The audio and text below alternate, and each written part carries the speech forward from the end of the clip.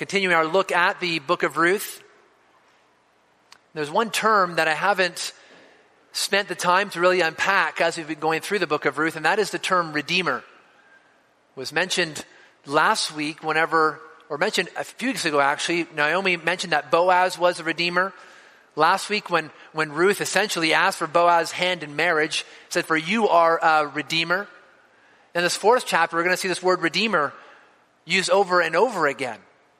And it comes from the Hebrew word goel, which has to do with a family member, someone who's a next of kin, close relations, who is instructed by the law of God to be a redeemer, to be a rescuer, a deliverer. And if a family member is in need, then this redeemer ought to redeem them, ought to rescue them, help them, to set them free. And the word redeemer is how we translate it, because often it is setting free from slavery. Because when someone was so impoverished in those days, well, they would actually sell themselves into slavery. And it wasn't so much in ancient Israel, the slavery like we typically think of, but it is essentially because you have no money yourself and no way to support yourself, you go and you work for somebody else. And you are indebted to them. And in order to free yourself from that, or to get yourself essentially back on your own feet, then someone in your family would stand in that place and be a redeemer, to set you free from that bondage and to help you so that you can again be self-sufficient. And so this was the idea of the redeemer. Redeemer is also used in Scripture to refer to a family member who would come and deal out vengeance for the death of another person in the family. It was someone who was to come and deliver, to rescue, to help a family member in need.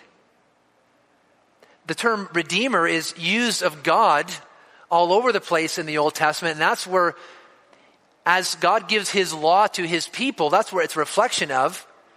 It's used of God when he delivers his people out of bondage in Egypt. And so the word redeemer describes a family member who is a savior, a rescuer, a deliverer, who rescues others just like God rescues his people. It is to be a reflection of who God is for his people. And like God is a good father who redeems his people, so too are you as God's child to be a redeemer, to restore and to deliver others in time of need. So this is the theme that is unpacked in this chapter, that of the Redeemer. And it really asks the question, well, who is going to be the Redeemer? This far in the story of Ruth, we have Naomi and Ruth coming from Moab back to Bethlehem. This is Naomi's hometown, where she is from. Ruth, a Moabite, coming to a foreign land. Naomi has lost her husband to death. Ruth has lost her husband. Naomi's 2 sons are dead. She comes back feeling that she has nothing and that God is actively against her. And she's full of bitterness toward God for her state.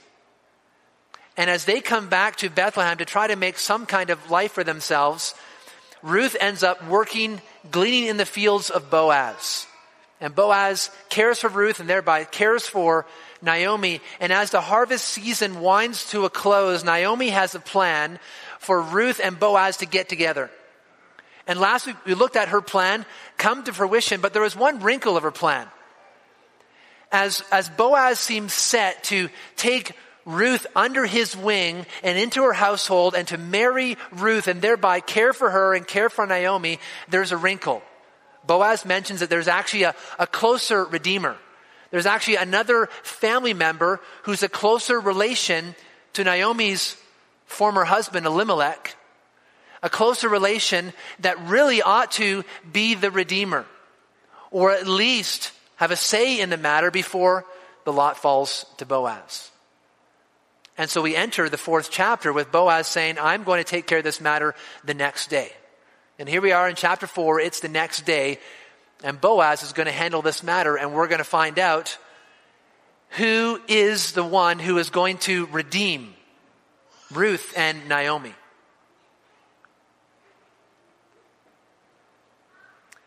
Another question we might ask of this text is not only who is going to redeem them, but how is God, the great Redeemer, going to orchestrate his salvation in their lives?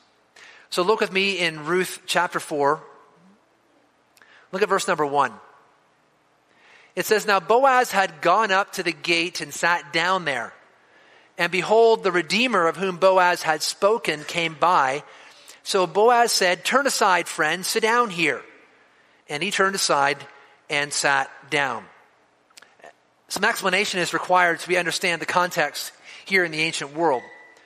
When Boaz gets up in the morning and goes to the gate and sits down there, he's going to court, essentially. The gate is the entrance and exit from the town or the village. Normally, if you were in a bigger city, you had walls around that city and you had gate. And you would stay in the city at nighttime for safety, and then you would exit the gate in the morning, you go out to your fields, to your work, and then come back into the city for refuge at night. And not only was the gate the entryway, but because it was the entry and exit, and everyone was traveling in and out of that gate, the gate would be built up with rooms and a courtyard, and business would be handled there. So in those days, they didn't have city officials that were full-time bureaucrats or politicians. You had the elders, the men of the city, who would go to that gate for times of need, of crisis, to make a decision, and they would gather there, and that's where the decisions were made. If there was a matter of justice to be decided, there was someone who was acting sinfully and wrongly, they were brought to the elders at the gate, and there would be a court, and the elders would decide on what to do with the case, using the word of God as their guide. And so when Boaz goes and sits down at the gate, he's going to this place of decision. He's going where the elders go, and he's sitting there and waiting for everyone to come out to grab them and say, "Hey, we have business to take care of today." Now Boaz must have got there early before all the men of the city would leave for their field work. And so he sits down at the gate, and then suddenly he sees the Redeemer. You notice what the text says. Boaz sits down, he's ready for court, and then behold, the Redeemer of whom Boaz had spoken comes by. The language here conveys almost like a bit of a surprise. Behold, suddenly he just happens to be there. But again, we know from the book of Ruth that this is the way for the narrator to show us God's hand, unseen but still working in those events. So Boaz needs to talk to this Redeemer today, and suddenly he sits at the gate, he's ready to talk, and then behold, the Redeemer is there. God has brought this encounter together, and this is going to get done. Now I want you to notice how Boaz calls him. Boaz sees the Redeemer, and he says, "Turn aside, friend, sit down here." Now the ESV translates friend. This word, you might have other ways of translating this in your Bibles, but it's really a strange Hebrew construction. It's poloni almoni. And if you were to look up in a Hebrew dictionary, poloni or almoni, you wouldn't get anything from those two words. On their own, they don't really mean anything. And so some have thought this is so strange for Boaz to call this man. It's not a name, but it's some kind of idiom or phrase. And the ESV translated here friend, but that's not exactly captures what Boaz is doing here and what the narrator is recording for us here. This Hebrew idiom, poloni almoni, is something that has no meaning on its own, but together has a meaning. It's almost like the English words hodgepodge or heebie-jeebies or helter-skelter. And I know some of you here aren't native English speakers, and so maybe ask you, what's helter-skelter? Well, I'll just look up dictionary for helter, and then I'll look up skelter, and I'll find out what helter-skelter means. But you know, that won't work, because that is not how you understand that idiom or that phrase. And so helter-skelter is like a mixed-up pile. It's not organized, but the words on their own have no real meaning. And the same here is true with this poloni almoni. Now, it's used elsewhere in Scripture, which helps us understand how it's used here. The first place it's used after this is in 1 Samuel 21:2. And it says there, David said to Ahimelech the priest, "The king has charged me with a matter and said to me, 'Let no one know anything of the matter about which I send you and with which I have charged you. I have made an appointment with the young men for such and such a place.'" And really it's for Poloni Almoni place. For such and such a place. It's also used in 2 Kings 6:8. It says there, "Once when the king of Syria was warring against Israel, he took counsel with his servants saying, 'At such and such a place shall be my camp. At Poloni Almoni place shall be my camp.'" At such and such a place. So this word just means such and such. And when used of a person, it means and so and so. It's almost as if Boaz is saying, "Hey you, come and sit down here." And the narrator, it's almost like the narrator is tipping us off as this person is just, he's nameless. And you might call him, and I'm going to call him Mr. So-and-so. Mr. So-and-so is going to come by. Because what's going to happen is that Mr. So-and-so is going to just vanish into oblivion, into irrelevance. Because he's not going to demonstrate the character and the fortitude of Boaz. And so really we don't even need to know his name. He has no legacy. No standing name in the genealogy of David or of Christ.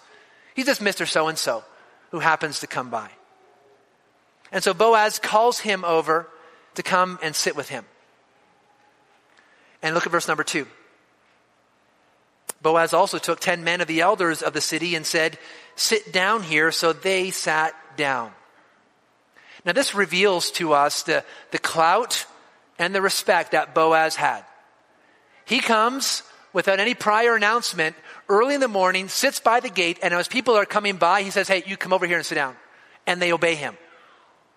This shows the stature of Boaz, that these elders of the city who are going out to their field at harvest to work are willing to forego that labor and to sit with Boaz and hear what does he have to say. And so Boaz's worthiness and his righteousness precedes him.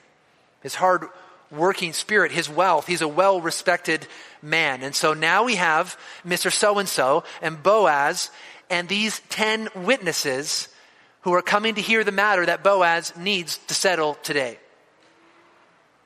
Look at verse number 3. Then Boaz said to the Redeemer, "Naomi, who has come back from the country of Moab, is selling the parcel of land that belonged to our relative Elimelech." So here Boaz brings up the subject of what he wants to discuss. They all know Naomi has come back. And as Naomi has come back, she has this parcel of land that actually belongs to her late husband, Elimelech, and she is selling this parcel of land. Now, as we read through the book of Ruth, we get to this part, we're like, we never heard about this land before. Why didn't they sell it earlier? Why didn't they use this money from this land to care for themselves? And why didn't Ruth come back and glean in these fields if they already had land? What is going on here? What is this selling of the land? And what's important for us to understand here is that land in Israel doesn't work like land today. When you sell your land today, you just sell your land to the highest bidder. There's no idea that I need to keep this parcel of property in the family line. But in Old Testament Israel, that's how it worked. The allotments were given to the clans and to the families. Your land was given. And you can't sell your land to somebody else in another clan or another foreigner. That had to be passed down as an inheritance. And selling the land would come when you needed funds or income and when you would sell yourself into slavery. And then a family member would come and it would buy you out and redeem that land to redeem you. And so we're not told exactly what has happened to this parcel of land. But not only does Naomi and Ruth need redeeming, but this land needs redeeming. I want to read to you a text from Numbers that talks about this principle of the land staying within the family. In Numbers 27, verse 8 and 10, it says this: "If a man dies and has no son, then you shall transfer his inheritance to his daughter. And if he has no daughter, then you shall give his inheritance to his brothers. And if he has no brothers, then you shall give his inheritance to his father's brothers. And if his father has no brothers, then you shall give his inheritance to the nearest kinsman of his clan, and he shall possess it. And it shall be for the people of Israel a statute and rule as the Lord commanded Moses. And so Naomi is not seeking to have this land go to the highest bidder. She is seeking to see this land come into the hands of the nearest of kin, that they might perpetuate the allotment and the inheritance given to Elimelech and his family. And so again, we're not told what happened to this land. Perhaps it had this lain fallow and unworked these past 10 years, and there's nothing good of it, and it needed a lot of work to be restored. Perhaps Elimelech wrongly sold it to another person outside of his family, and so that land needs to be redeemed, and those people living on there need to be paid, and that land ought to be restored back to the family of Elimelech. We're not told, but the land here is involved in this redemption. And so Boaz brings up this matter, and then he continues in verse number 4. He says, "So I thought I would tell you of it and say, buy it in the presence of those sitting here and in the presence of the elders of my people. And if you will redeem it, redeem it. But if you will not, tell me that I may know, for there's no one besides you to redeem it, and I come after you." And Mr. So-and-so said, "I will redeem it." So here Boaz states the matter quite simply. Here's this land that needs to be redeemed, belongs to the family of Elimelech.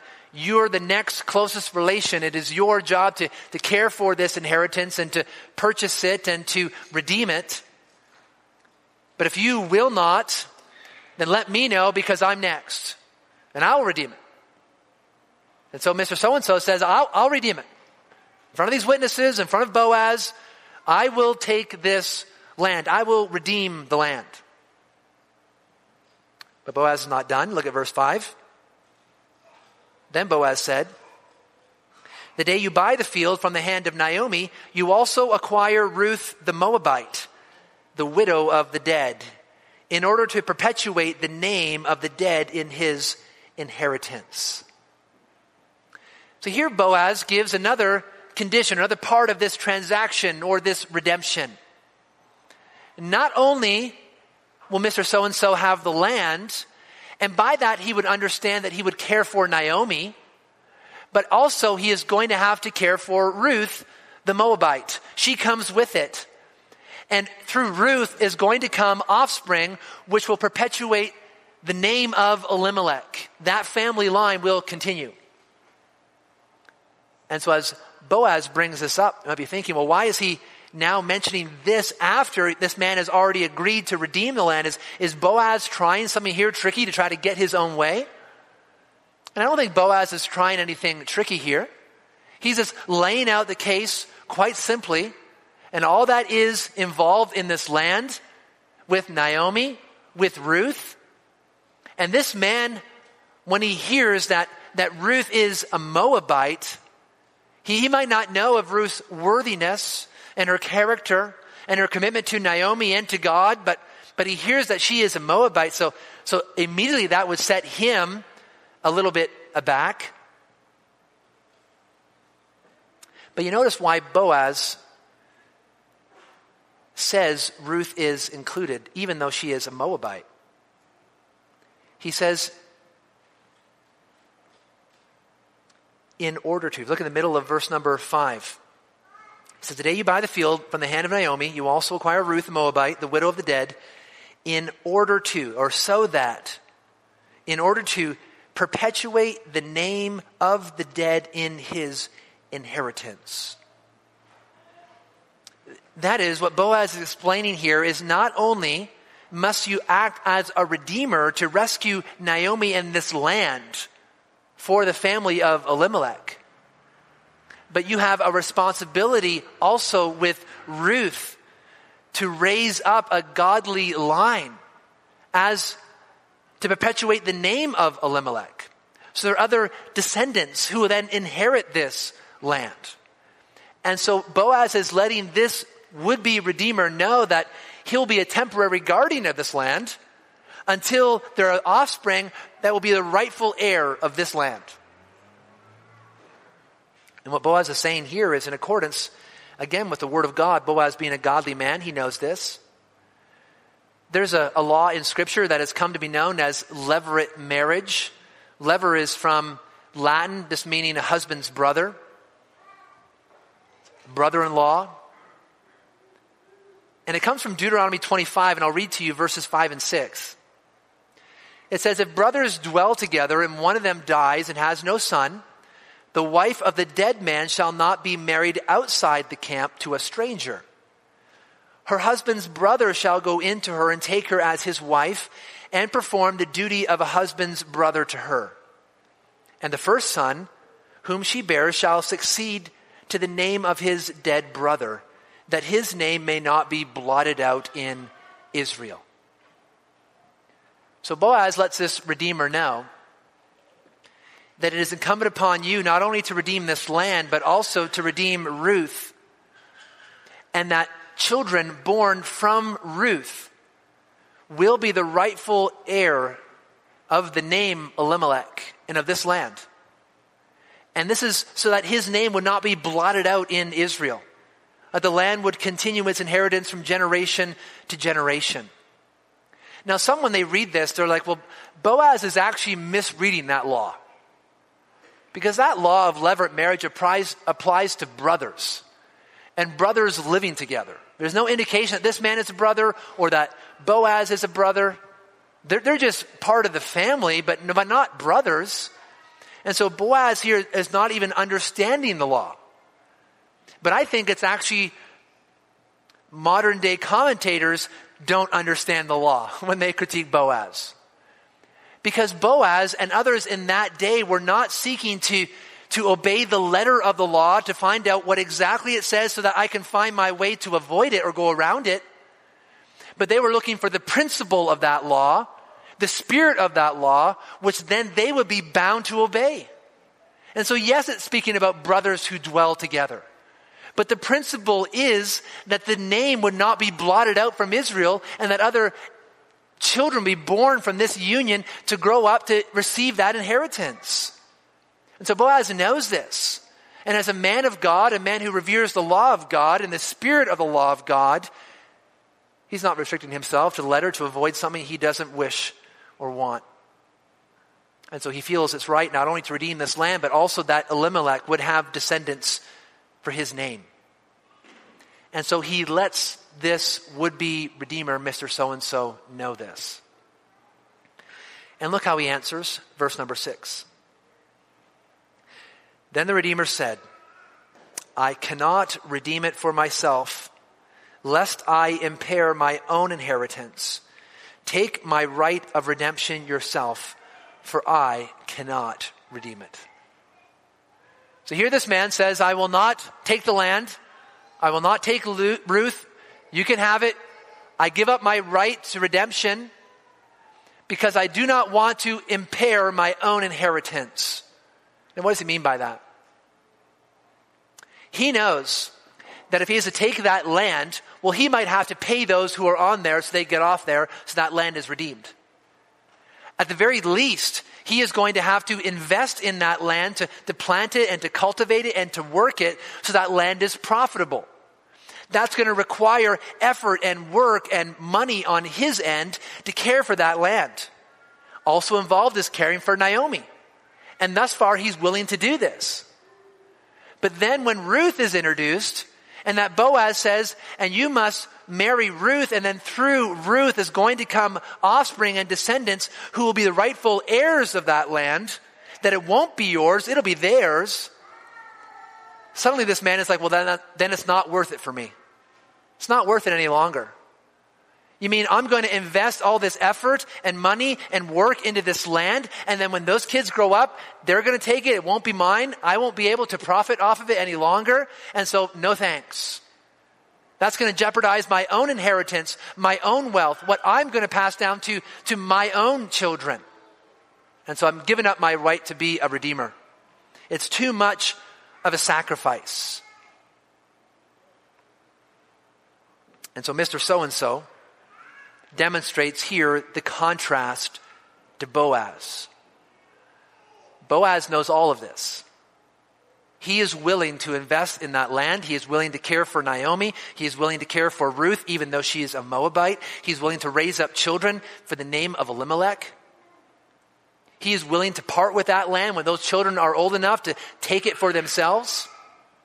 He's willing to do all of that self-sacrifice to act as a redeemer. And this Mr. So-and-so simply refuses. I want to pause here in our story and just reflect and then come back out of the ancient world and come back to today. And see what important truths we must understand in these first 6 verses of Ruth chapter 4. I think one of the things that's so obvious is that there are many today who live this life like Mr. So-and-so, who are in it for themselves. And when the price is too high, when the sacrifice is too great, they're like, no thanks. Not for me. You guys go ahead and do that. Knock yourself out. And we do it with things that God says are good and right. There are people today, in our world today, who do not want to get married. Simply just do not want to get married. They're growing up, I do not want to get married. And some of them I've met, I do not want to get married because I'm too selfish. Because I don't want to give myself for somebody else. There's some people today who do not want to have any children. And why? They want marriage, they want a relationship, but I will not have children. Why? Well, in some cases, they do not want to give up what they think is theirs. They do not want to impair their own inheritance. They do not want to spoil their fun or spoil their lives or sacrifice for somebody else. They want to live for themselves. So no marriage, no children. Let's not do that. Let's live for me. There are some who are married, may have children, but they don't want their wives. Some husbands don't want their wives to stay home. They want their wives to go out and work. They say they need 2 incomes. And why? Because if they sacrifice that second income, they also sacrifice a lifestyle that they've come accustomed to. There's some Christians today that speak about the virtue of sending their children to public school and that their children are ministers in the public schools. I think for some, not for all, but for some, the motivation may be because they want that lifestyle without the kids at home with 2 incomes, the lifestyle they've been accustomed to, and it's spoiling their inheritance. There's others who choose to live very private lives. They don't want to get involved in other people's lives. And why is that? Why do we love our privacy? Why do we not want to get involved in other people's lives? Because we don't want the sacrifice. We don't want the time commitment. We don't want the effort and the headache that is involved in getting involved in other people's lives. And so we retreat. We don't want to jeopardize our own inheritance. We want us and me and mine.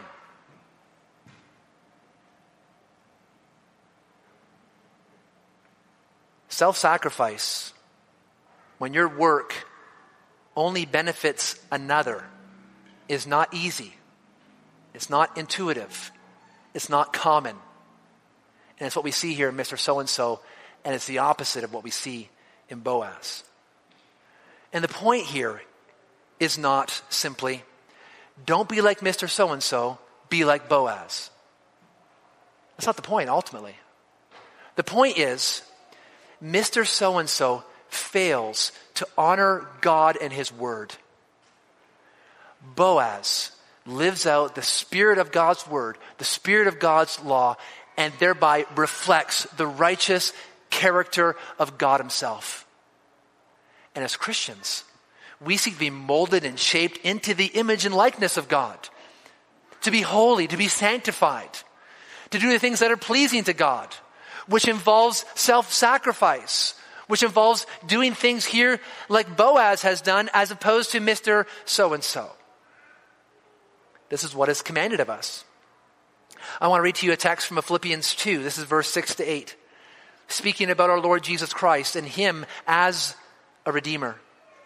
It says, though he was in the form of God, he did not count equality with God a thing to be grasped, but emptied himself. You see what it says there? Jesus in the form of God did not count equality with God a thing to be grasped. Hang on to my inheritance. Hang on to what is rightfully mine. No. But rather, he emptied himself by taking the form of a servant and being born in the likeness of men and being found in human form, which is already a condescension. He humbled himself by becoming obedient to the point of death, even death on a cross. That's how far down he went to be a redeemer. Giving up the glories of heaven to come into his own creation, to take on human flesh with all of its weakness, and then becoming a slave and going to the cross and being humiliated and mocked and slaughtered there, butchered like an animal,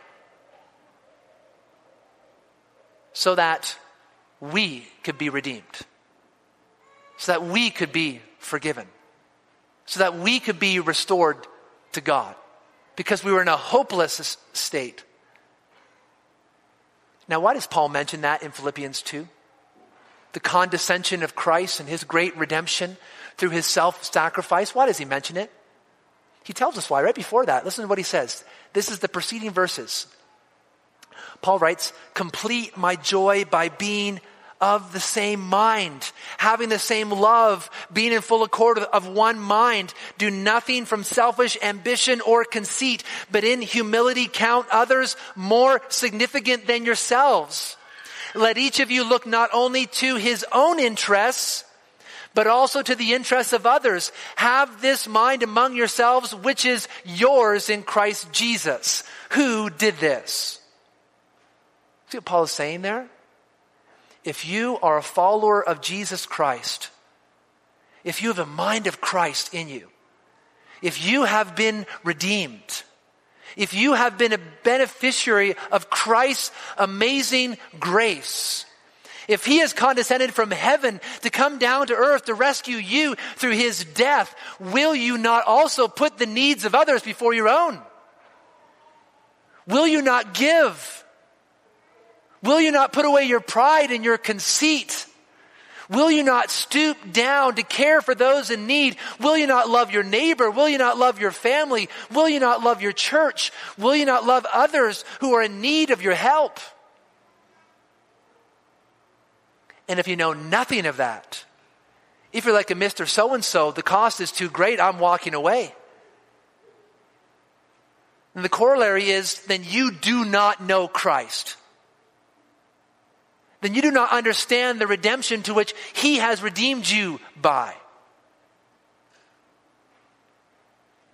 This is why Paul writes in 1 Timothy 5:8, if anyone does not provide for his relatives, and especially for members of his household, he has denied the faith and is worse than an unbeliever. How can that be possible?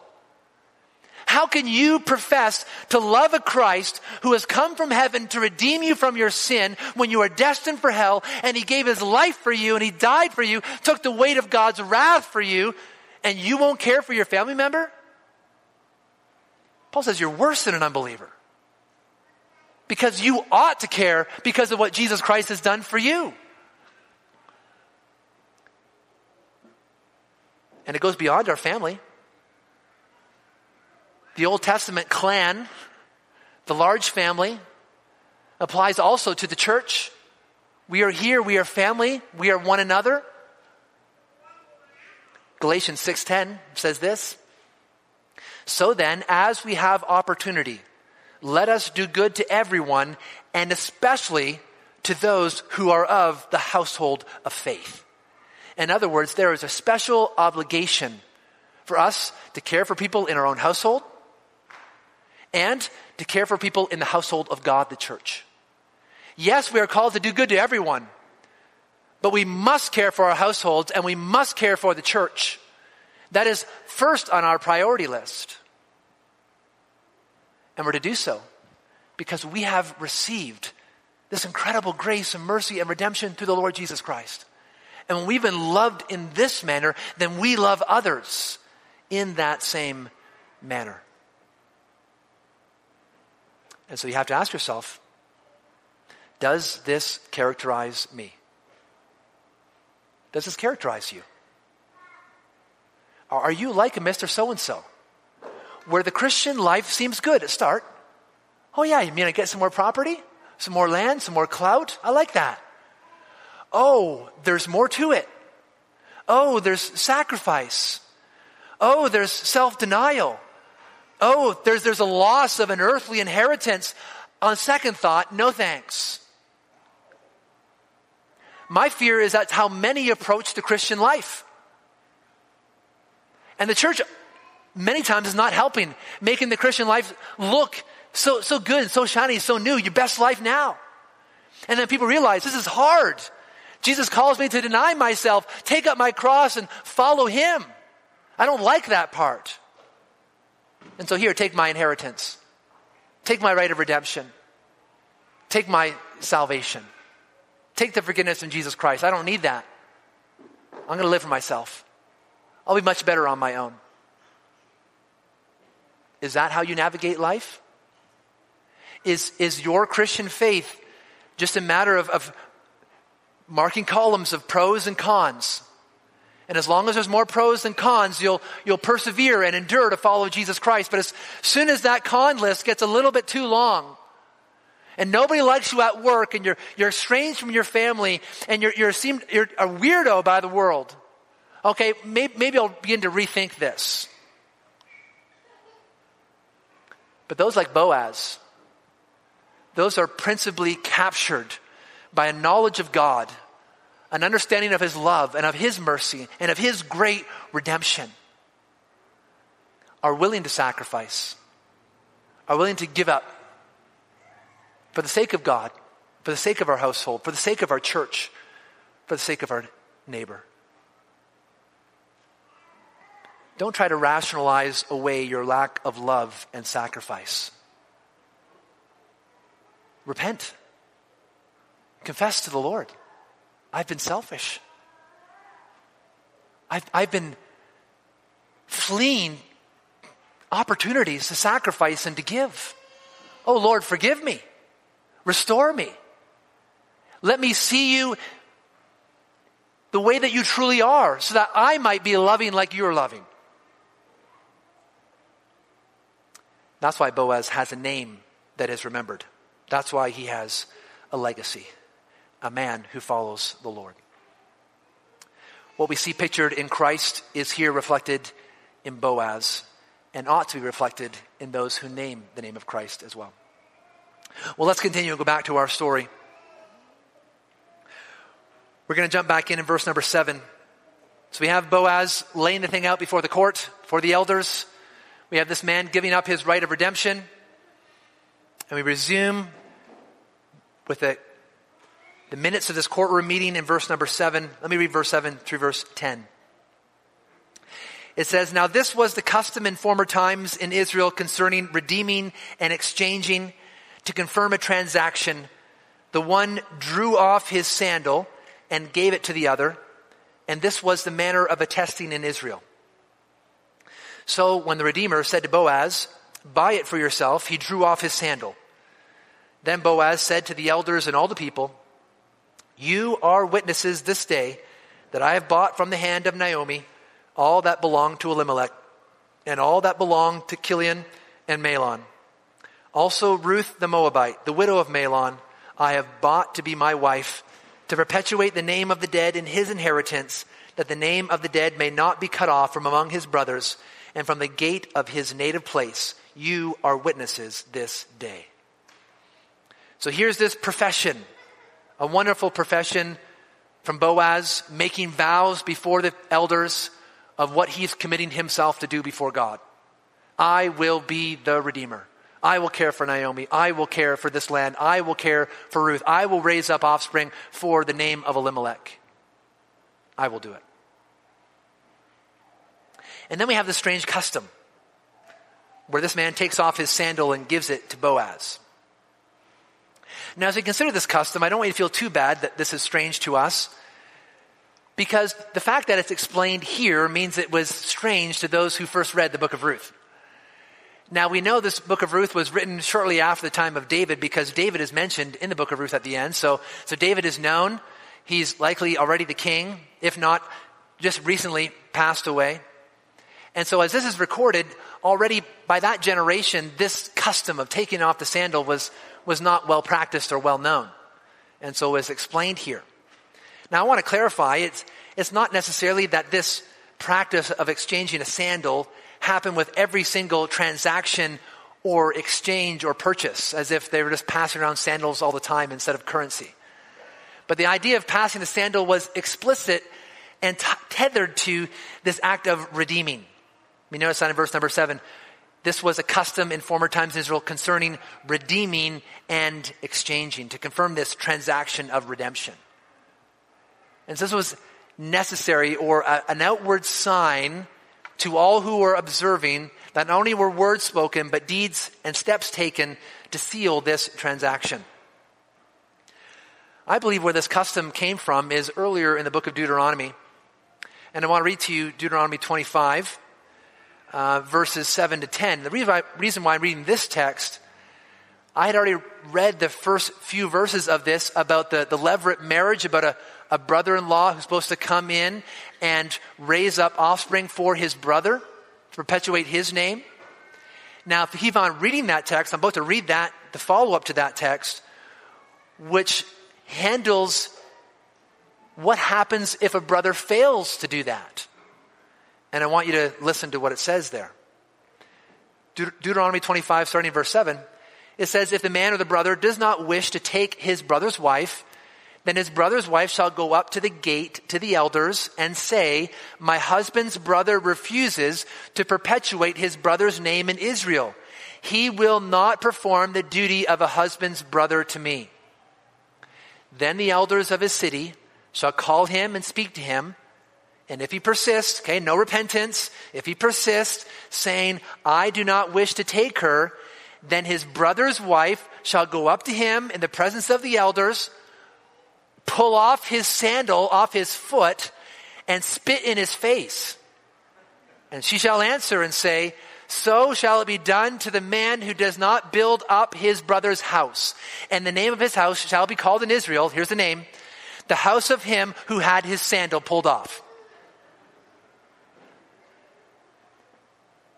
So as God gives this stipulation, this act of shame to this man who refuses to fulfill his obligation and to perpetuate the name of his brother, that this humiliating act, taking off his sandal, this wife spitting in his face, is to make this act so repulsive that people would not actually do this. And so this act of this man taking off his sandal, he's not inviting Boaz necessarily to spit in his face, but to show that I am that man who's giving up this act of redemption. And it's yours. I say no, I refuse to do it.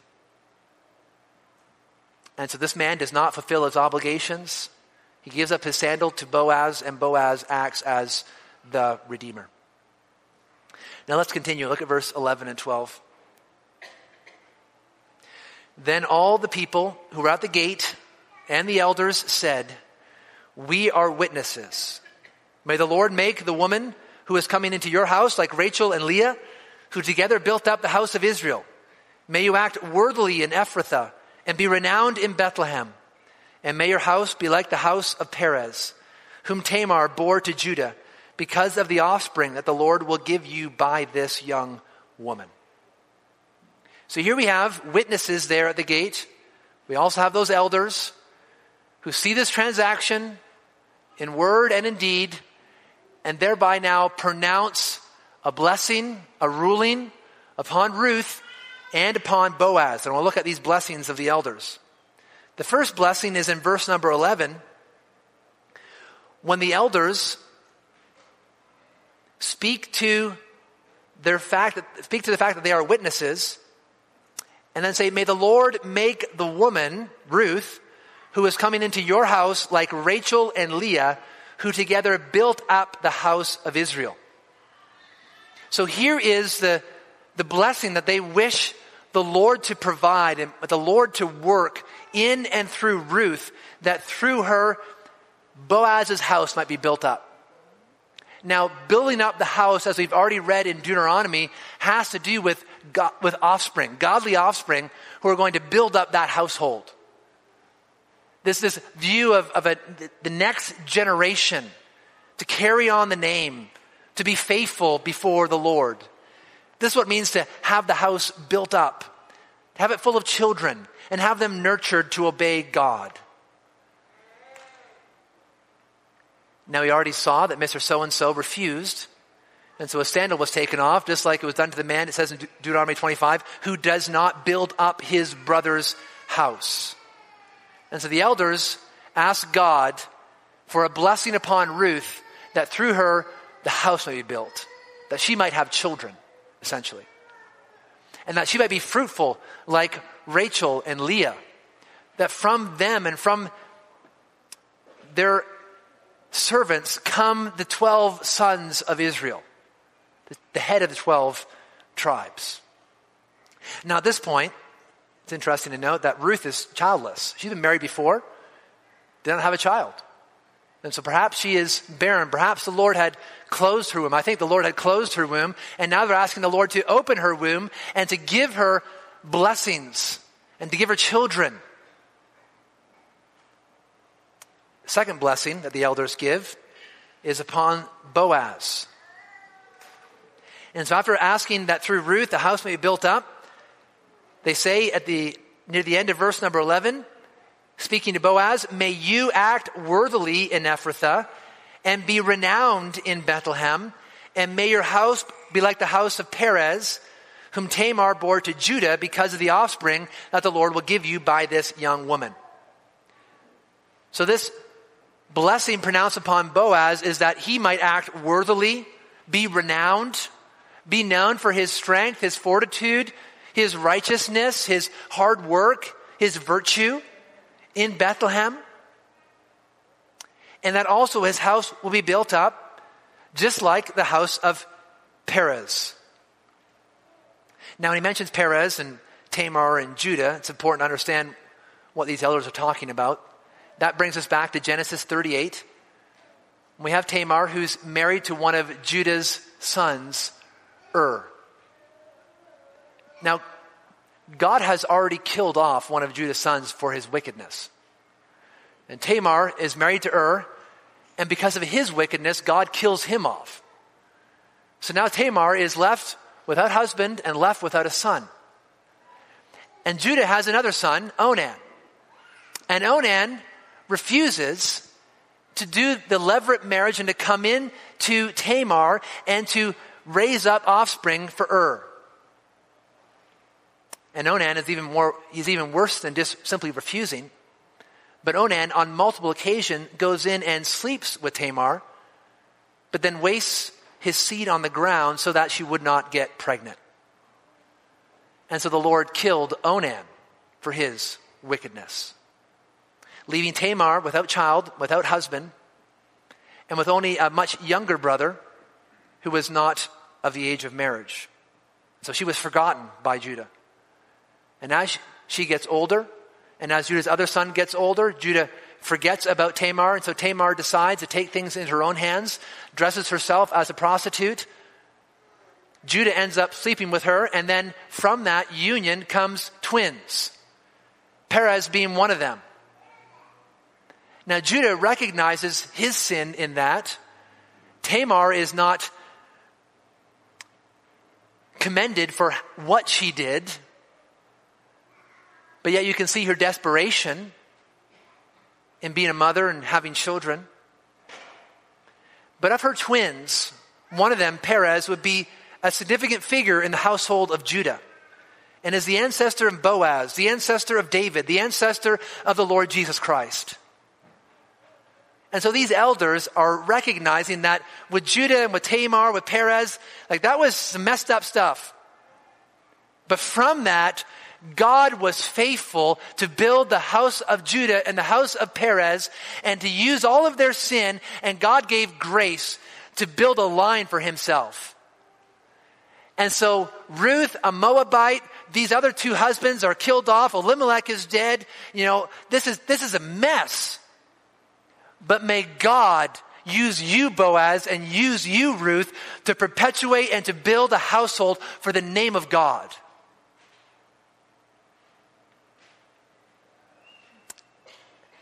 And so the elders aren't drawing a direct comparison with Tamar and with Ruth. Wholly different. But yet, how the Lord blessed their children is what is the focus here. Now I want to consider this blessing. We're actually going to end at verse 12 today. I'm going to pick up verse 13 next week. But I want to consider this blessing of the elders. And I want you to think about, again, as we come back from the ancient world and come back to today's world, how foreign this blessing sounds to us today. Can you imagine a marriage ceremony today where there's a pronouncement upon the bride of, may you be fruitful and build this house and make a name for this household and this clan? And for the husband, may you be renowned. May your name be seen as worthy. May you act worthily. And may you build a house. And may that household bring honor and glory to the fame of God. Most pronouncements of blessing, or most well wishes today, have to do not with building a house, but have to do with a wish of happiness. Then people get married today, it's like, I hope that he makes you happy. And I hope that she makes you happy. And I hope that you're happy together. It's not about, even today in Christian circles, to even make a prayer at a wedding talking about coming children. It's like, whoa, how do you know they're going to have children? Maybe they're going to choose not to. They want to be happy together. And so whatever makes them happy. So that is the blessing that is typically given today. May you be happy. May you have joy. May you do what makes you happy. But here we see in the Old Testament and here in Ruth, in accordance with God's law and character, is may a house be built. May the next generation be faithful because of you. May you produce offspring that are going to honor the Lord and perpetuate a name that will be known, a name that is worthy, a name that is renowned. Not so much, may you be happy here and now in your little life. May you leave a legacy. May you build a household. May there be multiple generations of faithfulness that they can look back and say, well, granddad, he was a worthy man. He knew the Lord. And he didn't live for his own happiness or temporal joy. He lived to build a legacy and a line and a household. He was blessed. And great grandma, she had godly children that she loved and nurtured and cared for. I don't even know her name. She's just grandma. But she left a legacy of godly children seeking to serve the Lord. Because in our day and age, we always think about the temporal, the here and the now, and our own happiness. Because we're more concerned about our kingdom than Christ's kingdom. We're more concerned about just the here and now in this generation rather than the next generation and the generation after that. And to see a long line of faithfulness bringing honor and glory to Jesus Christ. Now this blessing given to Boaz came true. He is renowned. His name is recorded for all of eternity. He's in Matthew's genealogy. When you read Matthew chapter 1, Boaz is right there. And Mr. So-and-so is irrelevant and absent. God used a man like Boaz to bring forth David, then to bring forth the Christ, to be a redeemer to Naomi and to Ruth, and even a part in the redemption of coming generations. Maybe said of us, that's my desire. Sometimes our goals are just too small. Our happiness this week is just too small. What about the joy of living a worthy life before Christ? To building a house, to making disciples, to be part of what God is doing in the world. Now, not everyone here is going to be part of a household or married or in the throes of parenting.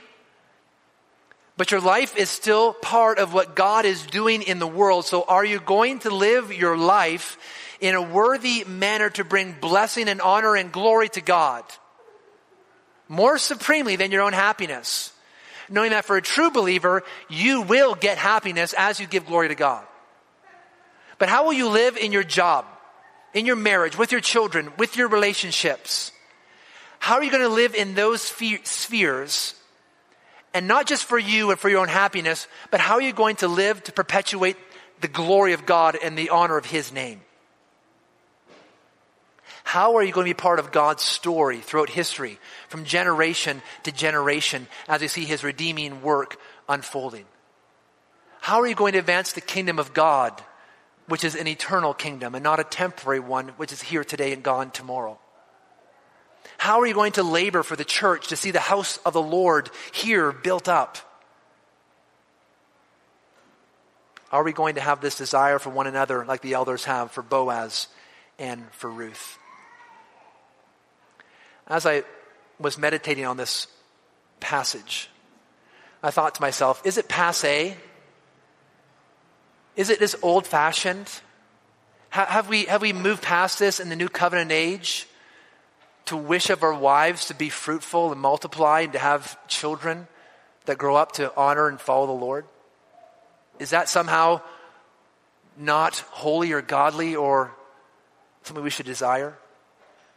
And what about husbands to be renowned for their worthiness, their excellence, their virtue? Or is it that perhaps our goals are not aligned with Scripture and that our happily ever after doesn't look like what the Scripture says? Back to the question I first asked when we began. Who is the Redeemer? We see here it's not Mr. So-and-so. It's Boaz. But more than Boaz, it's God who is orchestrating His redemption. Bringing in this web of all these relationships and people to bring about His kingdom, His plans and His purposes through David and then through Christ. And so Boaz knows that God is the Redeemer and so trusted Him. And the question for us is, do we trust God as our Redeemer? Do we trust God that we can be part of His plan going from generation to generation and commit our lives to live for Him here and now? Are we bitter like Naomi rather than trusting and waiting upon the Lord? How will you live? Will you calculate what seems best to you like Mr. So-and-so, or will you trust the Lord and see His love and then self-sacrifice? If we've experienced God's love and grace through Jesus Christ, if we've experienced the forgiveness of our sin, if we have the hope of eternal life, if we have the promise of entry into His eternal kingdom, to have new bodies free from sickness and death, where God will wipe away our sorrows and comfort our tears, if that is our hope, then we will live in this life a life of sacrifice, of loyalty, of service. We will leave an aroma of Jesus Christ as we labor to see His salvation wrought in and through us. That's what the story of Boaz and Ruth exemplify for us. Two people seeking to do what's right and honorable before God, and then God using them mightily. We do not know how God would use you, or I don't know how God would use you or me, but our task is to be honorable and righteous, to trust the Lord Jesus Christ, to commit ourselves to Him, and to live a life seeking to please our Heavenly Father and to live for His kingdom, and then trust that He will use that life to advance His cause in this world from generation to generation. Let's pray.